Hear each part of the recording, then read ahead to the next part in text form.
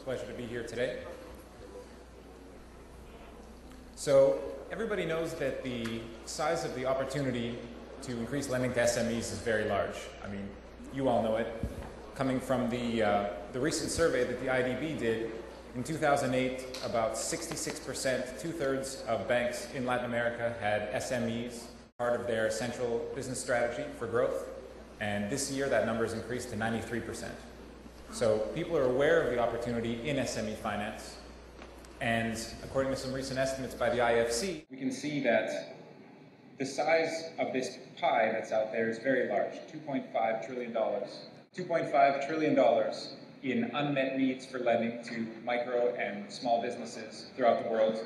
And in Latin America, that number is 400 billion. If you ignore the micros and you only focus on formal registered SMEs that exist today, banks in Latin America have to increase lending by 75% to meet current unmet demand.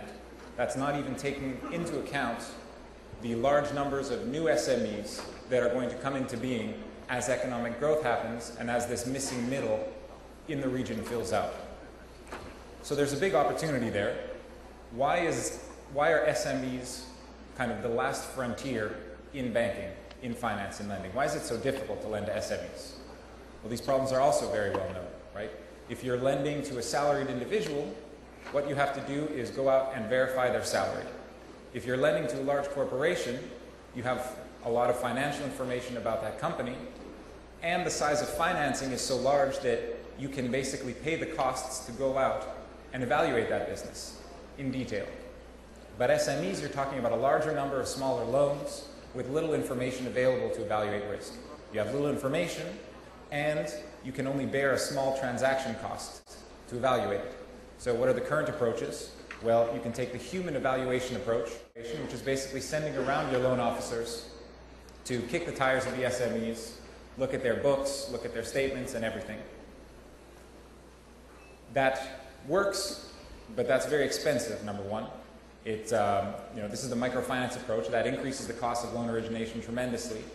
Second, you have to build up this capacity among all of your loan officers, which is very limiting in terms of reaching scale.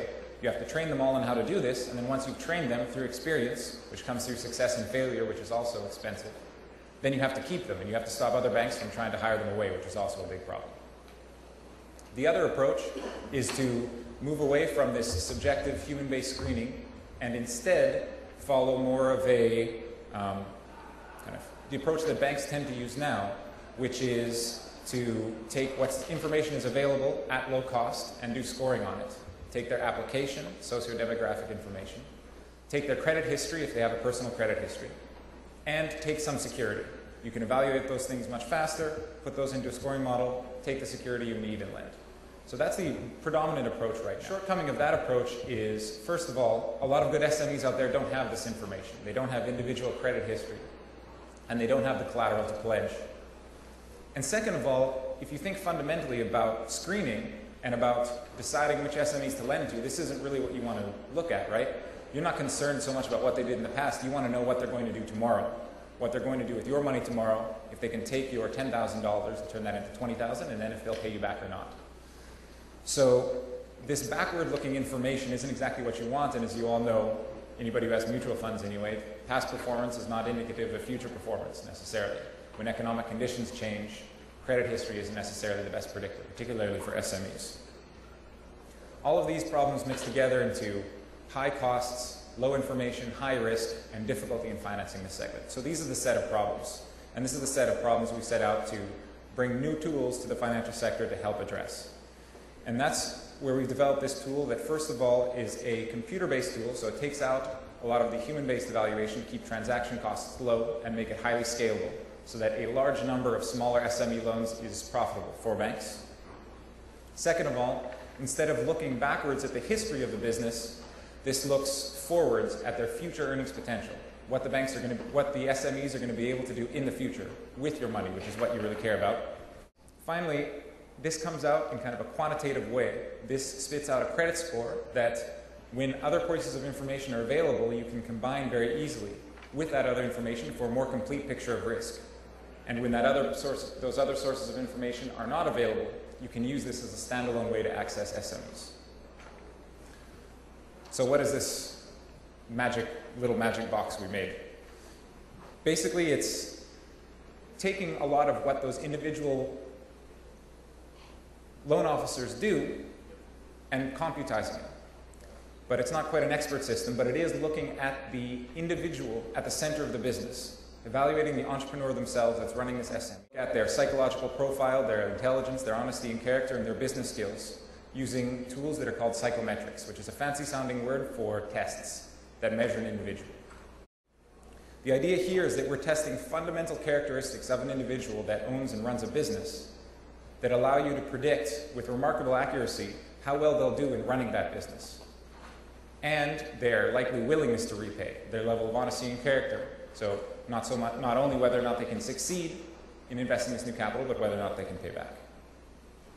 How does this work in practice? Small business owners come into a branch, they take this 30 to 40-minute assessment that we have loaded on computers, terminals, handheld phones, etc. They answer a set of dynamic psychometric questions, and then we build the profile. Just to give a couple examples of questions. Other people's opinions are important to me, or not. True or false? They answer the question, we start to build a profile. Another question. A big part of success is luck. True or false? Answer the question, the profile continues to be built. A third one. Remember this number for 5 seconds. Show you a number. We hide it for 5 seconds, and then you have to repeat it. Answer right or wrong. That's a quick and dirty measure of intelligence. We go building the profile. Using the combination of these types of questions, we can build a fairly rigorous model of personality and entrepreneurial ability that can take this unknown segment of the market, this difficult to assess segment of the market, and sort out the wheat from the chaff. Figure out exactly where the kind of big opportunities are for these clients that are so difficult to evaluate.